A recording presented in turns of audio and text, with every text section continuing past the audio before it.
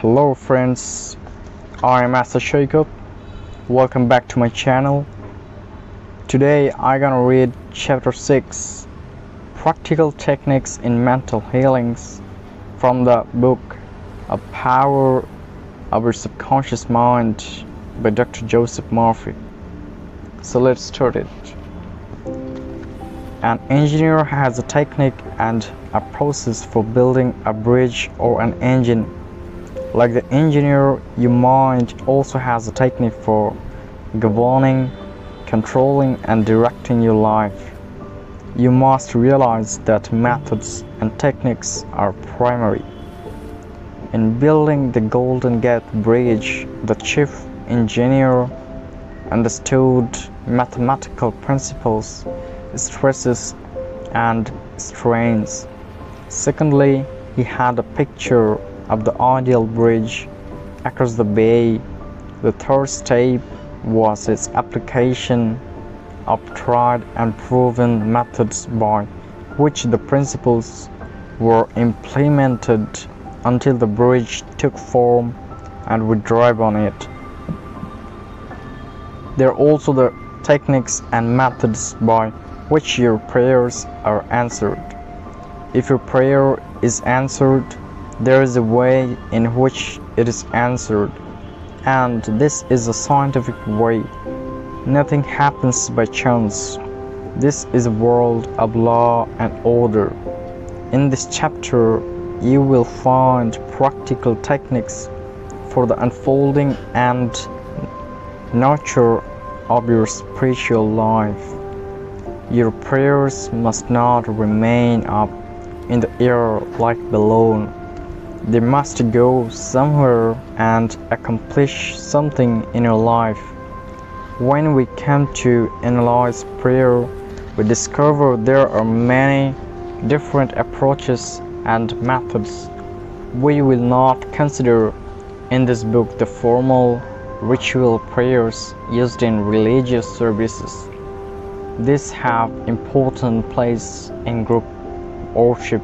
We are immediately concerned with the methods of personal prayer as it is applied in our daily life and as it is used to help others. Prayer is the formulation of an idea concerning something we wish to accomplish. Prayer is the soul's sincere desire. Your desire is your prayer. It comes out your deepest needs and reveals the things you want in life. Blessed are they that hunger and thirst after righteousness, for they shall be filled. That is really prayer. Life's hunger and thirst for peace, harmony, health, joy, and all other blessings of life. The passing over technique for impregnating the subconscious. This consists essentially in inducing the subconscious mind to take over your request as handed it by the conscious mind. This passing over is best accomplished in the reverie-like state. Know that in your deeper mind are infinite intelligence and infinite power. Just calmly think over what you want, see it coming into fuller fruition. From this moment forward, be like the little girl who had a very bad cough and a sore throat. She declared firmly and repeatedly, "It is passing away now, it is passing away now." It passed away in about an hour. Use this technique with complete simplicity and naivety. Your subconscious will accept your blueprint. If you were building a new home for yourself and family, you know that you would be intensely interested in regard to the blueprint for your home. You would see to it that the builders conformed to the blueprint. You would watch the material and select only the best wood, steel, in fact, the best of everything. What about your mental home and your mental blueprint for happiness and abundance? All your experience and everything that enters in your life depend upon the nature of the mental building blocks which you use in the construction of your mental home.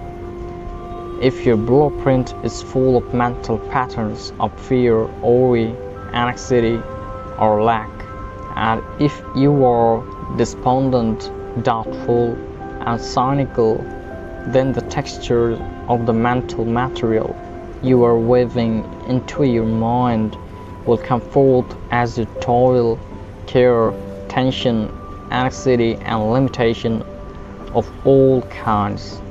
The most fundamental and the most far-reaching activity in life is that which you build into your mentality every waking hour. Your world is silent and invisible. Nevertheless, it is real. You are building your mental home all the time, and your thought and mental imagery represent your blueprint. Hour by hour, moment by moment, you can build radiant health, success, and happiness by the thoughts you think, the ideas which you harbor, the beliefs that you accept, and the sense that you rehearse in the hidden studio of your mind. This is strictly mentioned upon the construction of which you are perpetually engaged. Is your personality, your identity in this plane, your whole life story on this earth. Get a new blueprint, build silently by realizing peace, harmony, joy, and goodwill in the present moment. By dwelling upon these things and claiming them, your subconscious will accept your blueprint and bring all these things to pass. By their fruits ye shall know them. The science and the art of true prayer. The term science means knowledge, which is coordinated, arranged, and systematized. Let us think of the science and art of true prayer as it deals with the fundamental principles of life, and the techniques and the processes by which they can be demonstrated in your life as well as in the life of every human being when he applies them faithfully. The art is a technique or process, and the science behind it is the definite response of creative mind to your mental picture or thought.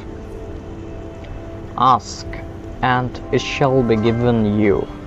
Seek, and ye shall find. Knock, and it shall be opened unto you. Matthew 7:7. Here you are told you shall receive that for which you ask. It shall be opened to you when you knock, and you shall find that for which you are searching.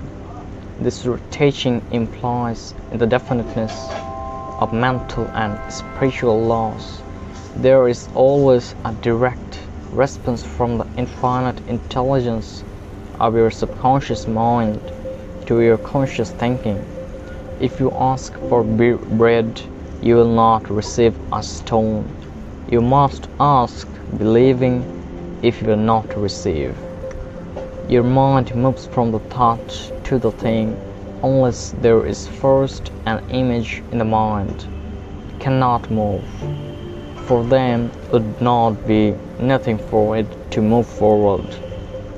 Your prayer, which is your mental act, must be accepted as an image in your mind before the power from your subconscious will play upon it and make it productive. You must reach a point of acceptance in your mind, an unqualified and undisputed state of agreement. This contemplation should be accompanied by a feeling of joy and restfulness in foreseeing the certain accomplishment of your desire.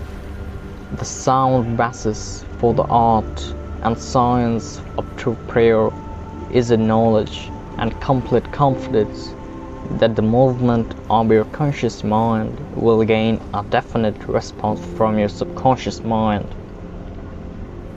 which is one with boundless wisdom and infinite power. By following this procedure, your prayers will be answered. The visualization technique.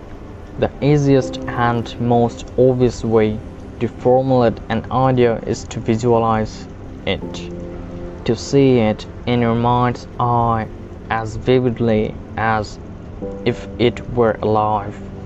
You can't see with the naked eye only what already exists in the external world in a similar way that which you can visualize in your mind's eye already exists in the invisible realms of your mind, and a picture which you have in your mind is the substance of things hoped for and the evidence of things not seen. What you form in your imagination is as real as any part of your body. The idea and the thought are real and will one day appear in your objective world if you are faithful to your mental image. This process of thinking forms impressions in your mind. These impressions in turn become manifested as facts and experiences in your life. The builder visualizes the type of building he wants. He sees it as he desires it to be completed. His imagery and thought process become a plastic mold from which the building will emerge, a beautiful or an ugly one, a skyscraper or a very low one. His mental imagery is projected as a drawing on paper. Eventually the contractor and his workers gather the essential materials and the building progresses until it stands finished, conforming perfectly of the mental patterns of the architect. I use the visualization technique prior to speaking from the platform. I quiet the wheels of my mind in order that I may present to the subconscious mind my images of thought. Then I picture the entire auditorium and the seats filled with men and women, and each one of them illuminated and inspired by the infinite healing presence within each one. I see them as radiant, happy, and free. Having first built up the idea in my imagination, I quietly sustain it there as a mental picture. While I imagine, I hear men and women saying, "I am healed. I feel wonderful. I have had an instantaneous healing. I am transformed." I keep this up for about 10 minutes or more, knowing and feeling that each person's mind or body are saturated with love, wholeness, beauty, and perfection. My awareness grows to the point where in my mind I can actually hear the voices of the multitude proclaiming their health and happiness. Then I release the whole picture and go onto the platform. Almost every Sunday, some people stop and say that their prayers were answered. Mental movie method. The Chinese say a picture is all 1,000 words.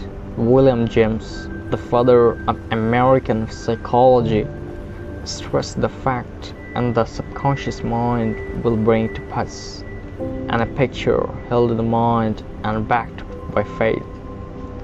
Act as though I am and I will be. A number of years ago, I was in the Middle West lecturing in several states, and I desired to to have a permanent location in the general area from which I could serve those who desired help. I traveled far, but the desire did not leave my idea. One evening, while in a hotel in Spokane, Washington, I relaxed completely on a couch, immobilized my attention, and in a quiet, passive manner imagined that I was talking to a large audience, saying in affect, "I am glad to be here. I have prayed for the ideal opportunity."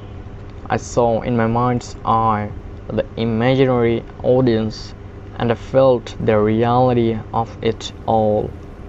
I played the role of the actor, dramatized this mental movie, and felt satisfied that this picture was being conveyed to my subconscious mind, which would bring it to pass in its own way. The next morning, on awakening, I felt a great sense of peace and satisfaction, and in a few days' time I received a telegram asking me to take over an organization in the Midwest, which I did, and I enjoyed it immensely for several years. The method outlined here appeals to many who have described it as the mental movie method. I have received numerous letters from people who listen to my radio talks and weekly public lectures, telling me of the wonderful results they get using this technique in the sale of their property. I suggest to those who have homes or property for sale and satisfy themselves in their own mind that their price is right. Then I claim that the infinite intelligence is attracting to them the buyer who really wants to have the property and who will love it and prosper in it. After having done this, I suggest that they quiet their mind, relax, let go, and get into a drowsy, sleepy state, which reduces all mental effort to a minimum. Then there are two picture the check in their hands, rejoice in the check, give thanks for the check, and go off to sleep feeling the naturalness of the whole mental movie created in their own mind. They must act as though it were an objective reality, and the subconscious mind will take it as an impression, and through the deeper currents of the mind, the buyer and the seller are brought together. A mental picture held in the mind, backed by faith, will come to pass. The Baudin technique. Charles Baudin was a professor at the Rousseau Institute in France. He was a brilliant psychotherapist and a research director of the New Nancy School of Healing, who in 1910 told that the best way to impress the subconscious mind was to enter into a drowsy, sleepy state, or a state akin to sleep, in which all effort were reduced to a minimum. Then, in a quiet, passive, receptive way, by reflection, he would convey the idea to the subconscious. The following in his formula, a very simple way of securing this impregnation of the subconscious mind, is to condense the idea which is to be the object of suggestion, to sum it up in a brief phrase which can be readily graven on the memory, and to repeat it over and over again as lullaby.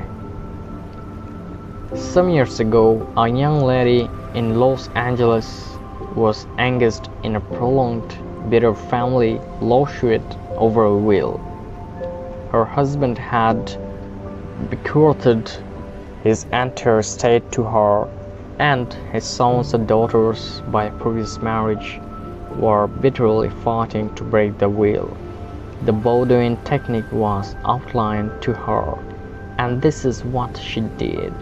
She relaxed her body in an armchair, entered in the sleepy state, and condensed the idea of her need into a phrase consisting of 6 words easily graven on the memory.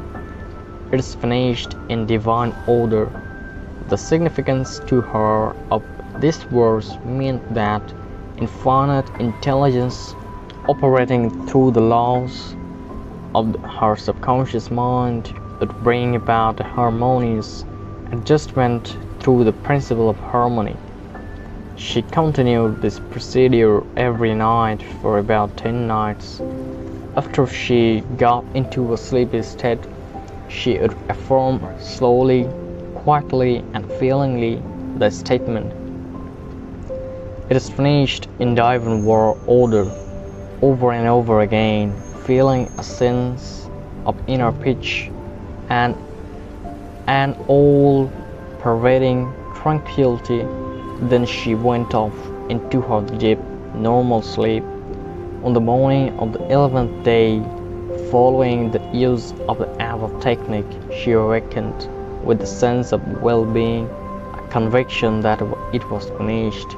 Her attorney called her the same day, saying that the opposing attorney and his clients were willing to settle. A harmonious agreement was reached, and litigation was discontinued. The sleeping technique. By entering into a sleepy, drowsy state, effort is reduced to a minimum. The conscious mind is submerged to a great extent when in a sleepy state. The reason for this is that the highest degree of outcropping of the subconscious occurs prior to sleep and just after we awaken. In this state, the negative thoughts, which tend to neutralize your desire and so prevent acceptance by your subconscious mind, are no longer present. Suppose you want to get rid of a destructive habit. Assume a comfortable posture, relax your body and be still. Get into a drowsy state, and in that drowsy state say quietly, over and over again, as a lullaby, I am completely free from this habit. Harmony and peace of mind reign supreme. Repeat the above slowly, quietly, and lovingly for 5 or 10 times, night and morning. Each time you repeat the words, the emotional value becomes greater. When the urge comes to repeat the negative habit, repeat the above formula out loud by yourself. By this means, you induce the subconscious to accept their ideas, and healing follows. The thank you method. In the Bible, Paul recommends that we make known our request with praise and thanksgiving. Some extraordinary results follow this simple method of prayer. The thankful heart is always close to creative force of the universe, causing countless blessings to flow toward it by the law of reciprocal relationship based on a cosmic law of action and reaction. For instance, a father promises his son a car for graduation. The boy has not yet received the car, but is very thankful and happy, and is as joyous as though he had actually received the car. He knows his father will fulfill his promise, and he is full of gratitude and joy, even though he has not yet received the car. Objectively speaking, he has, however, received it with joy and thankfulness in his mind.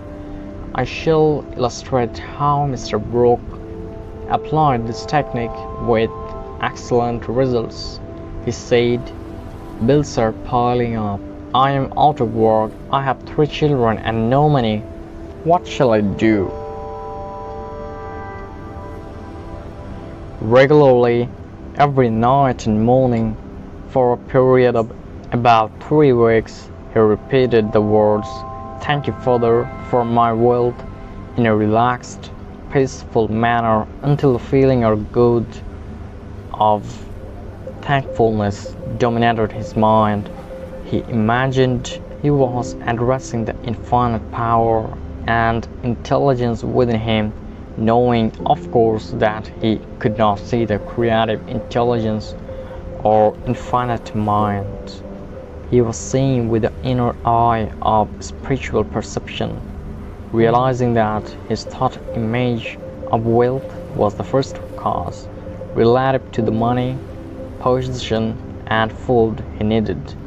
His thought feeling was the substance of wealth, untrammeled by antecedent conditions of any kind. By repeating "Thank you, Father" over and over again, his mind and heart were lifted up to the point of acceptance, and when fear, thoughts of lack, poverty, distress came into his mind, he would say "Thank you, Father" as often as necessary. He knew that as he kept up the thankful attitude, he would recondition his mind to the idea of wealth, which is what happened. The sequel to his prayer is very interesting. After praying in the above-mentioned manner, he met a former employer of his on the street whom he had not seen for 20 years. The man offered him a very lucrative position and advanced him $500 on temporary loan. Today, Mr. Brock is vice president of the company for which he works. His recent remark to me was, "I shall never forget the wonders of Thank you, Father. It has worked wonders for me." The affirmative method. The effectiveness of an affirmation is determined largely by your understanding of the truth and the meaning back of the words. Praying is not vain repetition. Therefore, the power of your affirmation lies in the intelligent application of definite and specific positives. For example, a boy adds 3 and 3 and puts down 7 on the blackboard. The teacher affirms with mathematical certainty that 3 and 3 are 6. Therefore, the boy changes his figures accordingly. The teacher statement does not make 3 and 3 equal 6 because the latter was already a mathematical truth. The mathematical truth caused the boy to rearrange the figures on the blackboard.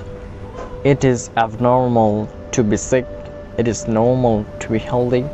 Health is the truth of your being.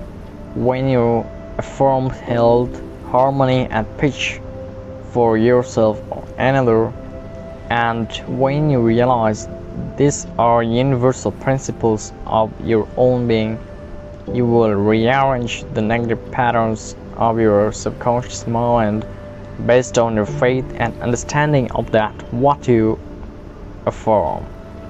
The result of the affirmative process of prayer depends on your conforming to the principles in life, regardless of appearances.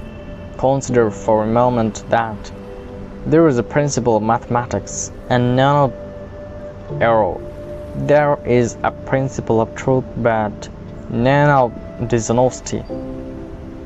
There is a principle of intelligence but none of ignorance. There is a principle of harmony and none of discord. There is a principle of health but none of disease. And there is a principle of abundance but none of poverty. The affirmative method was chosen by the author for use on his sister, who was to be operated on for the removal of gallstones. In a hospital in England, the condition described was based on the diagnosis of hospital tests and the usual X-ray procedures. She asked me to pray for her. We were separated geographically about 6,500 miles, but there is no time or space in the Mind.Practical. Infinite mind or intelligence is present in its entirety at every point.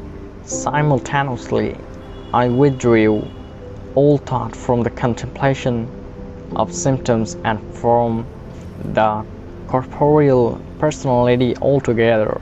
I affirmed of follows: this prayer is for my sister Catherine. She is relaxed and at peace, poised, balanced, serene, and calm. The healing intelligence of her subconscious mind, which created her body, is now transforming every cell, nerve, tissue, muscle, and bone of her being according to the perfect pattern of all organs lost in her subconscious mind. Silently, quietly, all distorted thought patterns in her subconscious mind are removed and dissolved, and the vitality, wholeness, and the beauty of the life principle are made manifest in every atom of her being. She is now open and receptive to the healing currents, which are flowing through her like a river, restoring her to perfect health, harmony, and peace. All distortions and ugly images are now washed away by the infinite ocean of love and peace flowing through her, and it is so. I affirm the above several times a day. At the end of 2 weeks, my sister had an examination which showed a remarkable healing, and the X-ray proved negative. To affirm is to state that it is so, and as you maintain this attitude of mind as true regardless of all evidence to the contrary, you will receive an answer to your prayer. Your thought can only affirm, for even if you deny something, you are actually affirming the presence of what you deny. Repeating an affirmation, knowing what you are saying and what you are saying, it leads the mind to that state of consciousness where it accepts that which you state as true. Keep on affirming the truths of life until you get the subconscious reaction which satisfies. The argumentative method. This method is just what the word implies. It is derived from the procedures of Dr. Phineas Parkhurst Kimberly of Maine. Dr. Kimberly, a pioneer in mental and spiritual healing, lived and practiced in Belfast, Maine. About 100 years ago, a book called The Kimby Manuscript, published in 1921 by Thomas Y. Creel Company in New York City and edited by Horatio Dresser, is available in your library. This book gives newspaper accounts of this man's remarkable result in prayer treatment of the sick. Kimby duplicated many of the healing miracles recorded in the Bible. In brief, the argument method, imagery to thought. Imagery consists of spiritual reasoning, where you convince the patient and yourself that his sickness is due to his false belief. Groundless fears and negative patterns lost in his subconscious mind. You reason it out clearly in your mind and convince your patient that the disease or ailment is due only to a distorted, twisted pattern of thought which has taken form in his mind, his body. This strong belief in some external power and external causes has now externalized itself as sickness and can be changed by changing thought patterns. You explain to the sick person that the basis of all healing is a change of belief. You also point out that the subconscious mind created the body and all its organs, therefore it knows how to heal it and can heal it and is doing now as we speak. You argue in the courtroom of your mind that the disease in a shadow of the mind based on disease solved more with thought imagery. You continue to build up all the evidence you can muster on behalf of the healing power within, which created all the organs in the first place and which has a perfect pattern of every cell, nerve and tissue within it. Then you render a verdict in the courts of your mind in favor of yourself or your patient. Deliver the sickness one by faith and spiritual understanding. Your mental and spiritual evidence is overwhelming. There being but one mind, what you feel as true will be resurrected in the experience of the patient. This procedure is essentially the argumentative method used by Dr. Quimby Khomeini from 1849 to 1869. The absolute method is like modern sound wave therapy. Many people throughout the world practice this form of prayer treatment with wonderful results. The person using the absolute method mentions the name of the patient, such as John Jones, then quietly and silently thinks of God and His qualities and attributes, such as God is all bliss, boundless love, infinite intelligence, all-powerful, boundless wisdom, absolute harmony, indescribable beauty and perfection.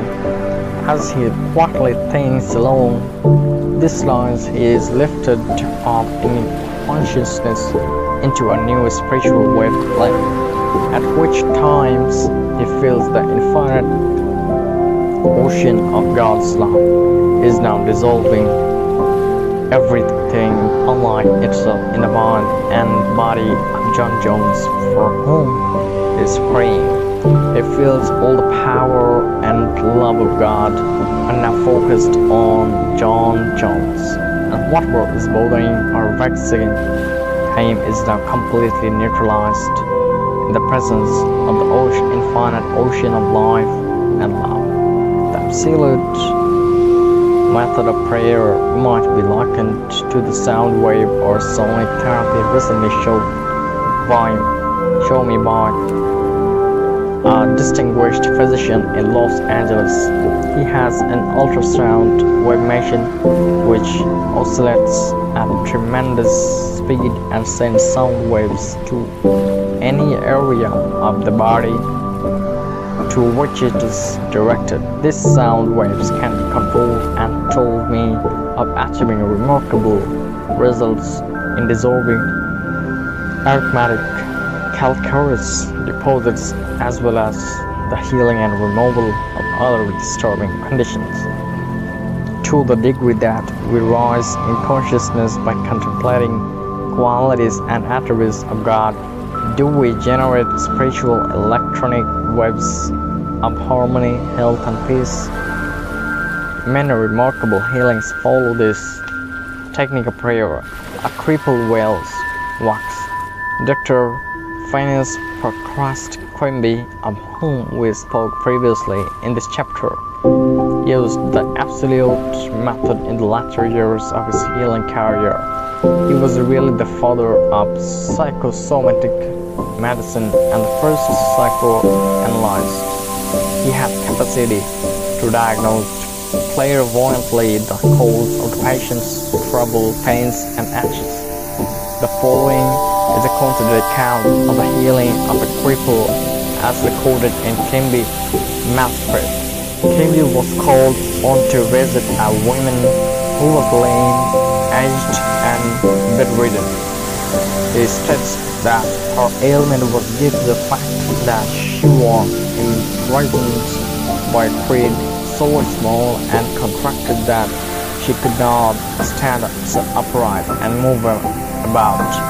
She was living in the tomb of fear and ignorance. Furthermore, she was taking the Bible literally, and it frightened her. In this tomb can be said was the presence and the power of God trying to burst the bands, break through the bonds, and rise from the dead. When she would ask others for an explanation of some passage of the Bible, the answer would be a stone. Then she would hunger for the bread of life. Dr. Kimby diagnosed her case as a mind cloudy and stagnated due to excitation and fear caused by the inability to see clearly the meaning of the passage of the Bible which she had been reading. That showed itself in the body by her heavy and sluggish feeling, which would terminate as paralysis. At this point, Kimby asked her what was meant in the Bible verses. Yet a little while am I with you, and then I go unto him that sent me. Ye shall seek me, and shall not find me. And where I am, thither ye cannot come. John 7:33-34. She replied that it meant Jesus went to heaven. Kimby explained what it really meant by telling her that being with her a little while meant his explanation of her symptoms, feelings, and their causes. He had compassion and sympathy for her momentarily, but he could not remain. The next step was to go to him. The sentence which Kimby pointed out was the creative power of God in all of us.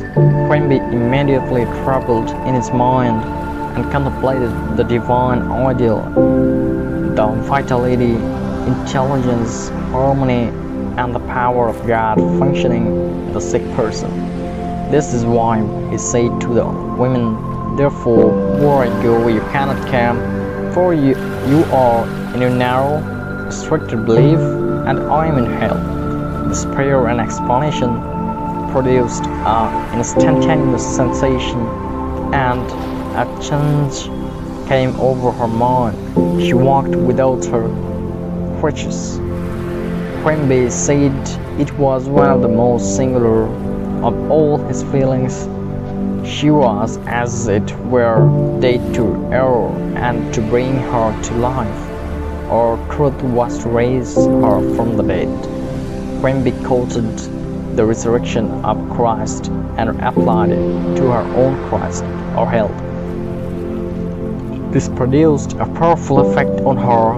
He also explained to her that the truth which she accepted was the angular idea which rolled away the stone of fear, ignorance, and superstition, thereby releasing the healing power of God which made her whole. The decree method, how it goes into our world according to the feeling and faith behind it. When we realize the power that moves, the world is moving on our behalf and is backing up our world. Our confidence and assurance grow. You do not try and add power to power. Therefore, there must be no mental striving, coercion, force, or mental wrestling. Our young girl used the decree method on a young man who was constantly phoning her, pressing her for dates, and meeting her at the place of business. She found it very difficult to get rid of him. She decreed as follows: "I release unto God. He is in his true place at all times. I am free and he is free." How now decree that my words go forth into infinite mind, and it brings it to pass. It is so. She said. He vanished, and she has never seen him since, adding, it was as though the ground swallowed him up. Thou shalt decree a thing, and it shall be established unto thee. The light shall shine upon the ways. Job 28:22. Serve yourself with scientific truth. 1. Be a mental engineer and use tried and proven techniques in building a grander and greater life. 2. Your desire is your prayer. Picture the fulfillment of your desire now and feel its reality, and you will experience the joy of the answered prayer. 3. Desire to accomplish things the easy way with the sure aid of mental science. You can build radiant health, success, and happiness by thoughts you think in the hidden studio of your mind. 5. Experiment scientifically until you personally prove that there is always a direct response from the infinite intelligence of your subconscious mind to your conscious thinking. 6. Feel the joy and restfulness in foreseeing the certain accomplishment of your desire.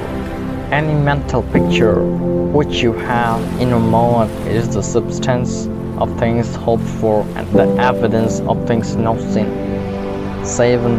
A mental picture is worth 1,000 words. Your subconscious will bring to pass any picture held in the mind backed by faith. Number 8. Avoid all effort or mental coercion in prayer. Get into a sleepy, drowsy state and lull yourself to sleep, feeling and knowing that your prayer is answered. 9. Remember that a thankful heart is always close to the riches of the universe. 10. To affirm is to state that it is so, and as you maintain this attitude of mind as true, regardless of all evidence to the contrary, you will receive an answer to your prayer. 11. Generate electric waves of harmony, health, and preach by thinking of the love and the glory of God. 12. What you decree and feel as true will come to pass. Decree harmony, health, peace, and abundance.